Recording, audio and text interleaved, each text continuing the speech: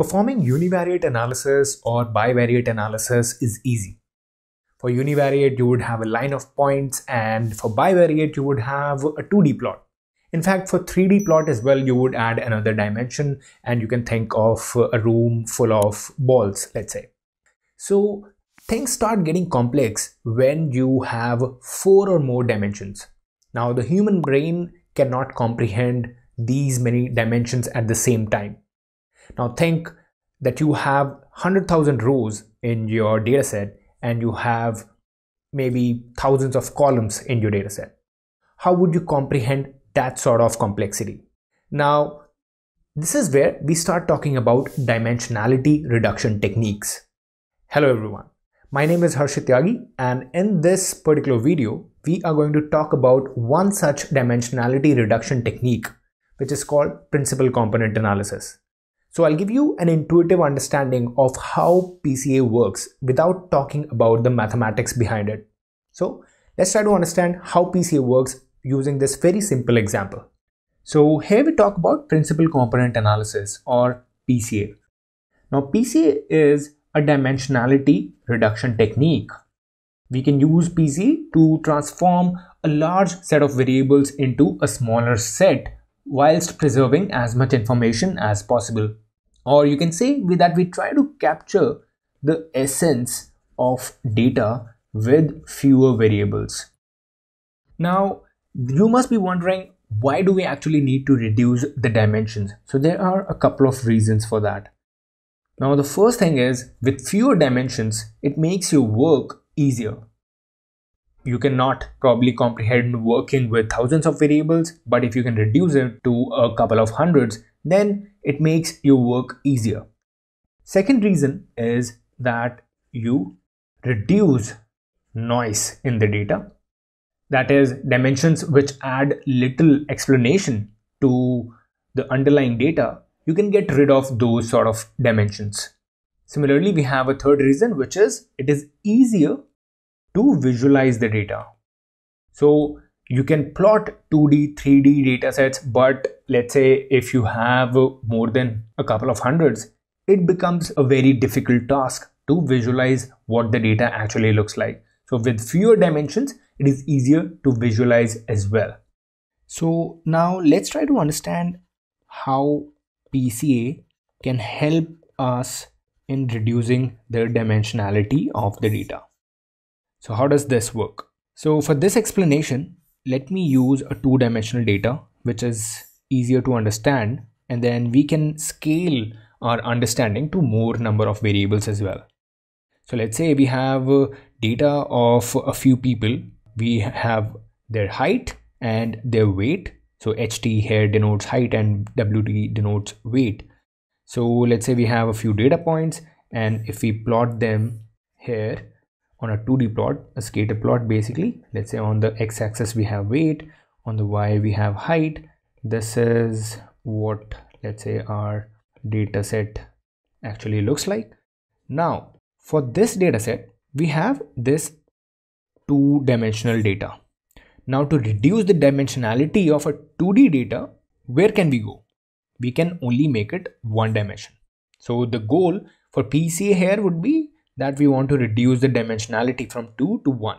We are using this very simple example so that it becomes easier to understand, and then we can basically talk more about 3D, 4D, 5D, 100D, 1000D, so on and so forth. Alright, so one solution that comes to mind when I want to reduce the dimensionality of this dataset is I can, let's say, get rid of my weight variable. So if I get rid of this weight variable, I only have one dimension left, which is height. So what would that data look like?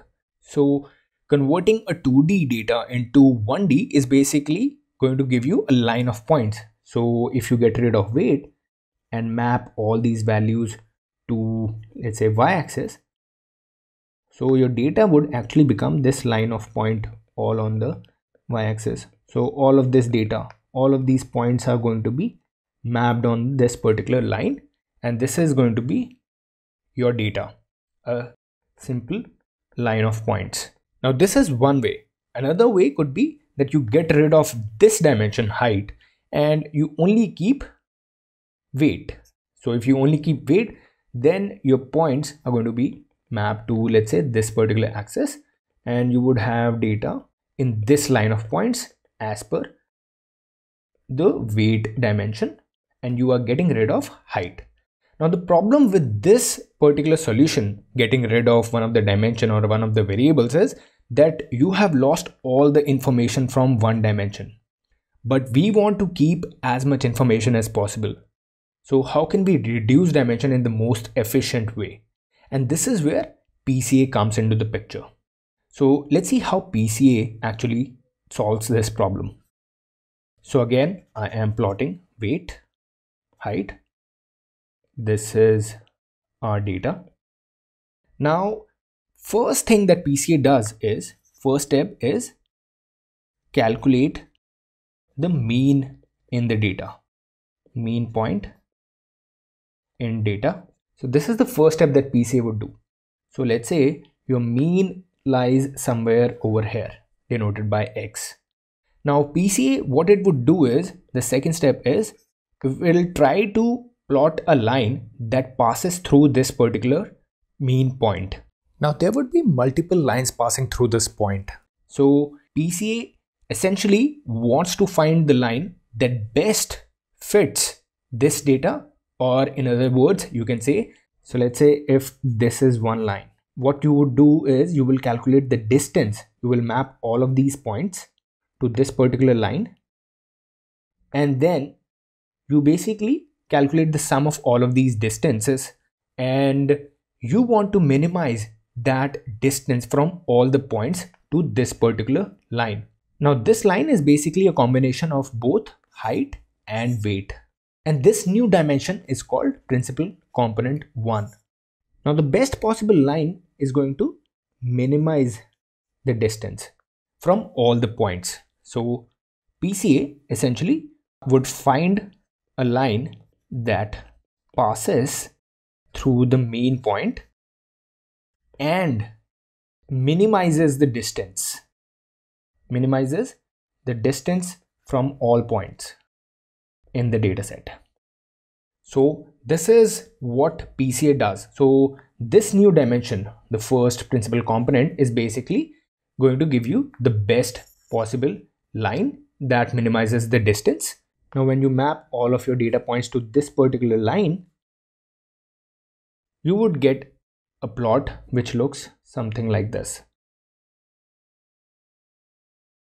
And let's say this is the point, this is the line, all the points over here.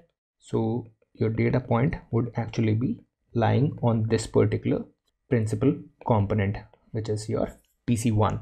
Now this line of points basically represents all the original points on a new dimension, which is principal component 1, and it represents not just weight or the height, but a combination of the two. And more than that, it is the combination that best represents the variance in the data. You can see the spread of the data, and it helps us preserve as much information as possible when we reduce the weight and height to one single dimension. And if you draw another line which is at the right angle to this principal component 1, you basically have a new dimension which is called principal component 2. Now you can only have as many new dimensions as the original number of variables in your data. So here we had 2D data, so we can only create 2 new dimensions, but the goal is to reduce the dimensionality. So here we would just stick with principal component 1 that best represents the data or the variance in the data. Now if we rotate these set of points, so here this is what the data is with weight on the x-axis and height on the y-axis. So now if we rotate these points to the horizontal, and we can compare the spread of points with the spread for just the weight and height. So here you can see that if I simply just keep weight, so the spread would be somewhat in this particular range. So here I would just map all of these values. So these would be values and the spread would be somewhere over here. So let's say this is my weight. So on the horizontal axis, this would be the spread of points for weight, and similarly for height as well, this is going to be the range and there would be points here. So if we rotate it horizontally, so this is going to be somewhat, you know, narrower than weight because the range is small, so the spread of the data is less as compared to weight. But now if we compare it with our first principal component, the new dimension, now this is along the diagonal as we can see, so all of these points would actually map over here, and for PC1 if we rotate these points to the line and plot it horizontally, this would give us a spread somewhat like this, which is way more than the original variables weight or height. So principal component 1 is that axis that spans the most variation in the data. And then if you want to look at principal component 2, which is this orthogonal line to PC1, so this is the axis that spans the second most variation in the data. So this would be somewhere over here, and you can basically learn that because this is going to be the range. This is going to be the range of all the values. So all the values would map over here to this line. Let me just denote it with red. So yeah, you can see all of these points are going to be somewhere over here in this line, and if you turn it or rotate it horizontally, this would be the variation explained by principal component 2. So this is our PC2. So you can see that how PC1, the first principal component, explains or represents the most variation in the data. Now, one thing that we should try to understand over here is what PCA has done. So is it just that PCA has rotated our data point? So again, let's quickly plot the data. So this is my original data. Now PC1 and PC2, let's say these are these. So if I have PC1 and PC2, so let's create a plot. This is PC1, this is PC2. Now if we rotate this data set, our data set would actually look something like this for this particular plot. Some values above PC1, some values below PC1. So this is our rotated, the new data point. So looking at these two plots, you would see that it kind of looks like we have just rotated the data. Now comparing these two plots, you will feel that all we have actually done is find the optimal way to rotate our original data so that most of the variance or the spread is captured on the horizontal axis, which is principal component 1. And here in this particular image, here you can see it's just a rotation of the first image, which represents our original data. Now, this is not to say that PCA is to rotate the data, but by rotating it in this way, we can derive new variables which are called principal components. And in fact, because our aim is dimensionality reduction, we don't particularly want to keep all the principal components. We just want to choose the first few, the ones that preserve enough of the information in the data to proceed with our further analysis.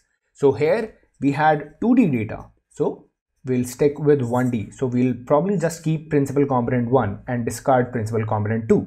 If you had 3D, you might keep 2 or 1. So 4D, you might have 3, 2, 1. So similarly, you can scale it to 100D, to 1000D, to 10,000D. The math behind PCA would still work, although it would be very difficult for us to visualize it going above 4 or more dimensions. But we rely on mathematics, and that is why PCA works out really well when you have more than hundreds of variables that you want to reduce. So this is what the essence of PCA is. This is basically the benefit of using PCA is. So that was all about principal component analysis, and there is a lot of mathematics that actually drives this particular algorithm. If you want to study deeper, you can learn linear algebra, refresh all the basic concepts, and then you would want to dive into eigenvectors, eigenvalues, singular value decomposition. That actually is the crux of PCA. Now you would ask, where is PCA applied in the industry? Why are we even studying it? So PCA is being applied in biomedical industry for drug discovery programs, healthcare industry, fintech, customer profiling, image compression. So there are all sorts of areas of application where PCA is being used in these days. So I hope this video was helpful for you. And if it was, please give it a thumbs up, share it with your fellows, friends, colleagues, and yeah, subscribe to our channel and help us grow. I'll catch you in the next one.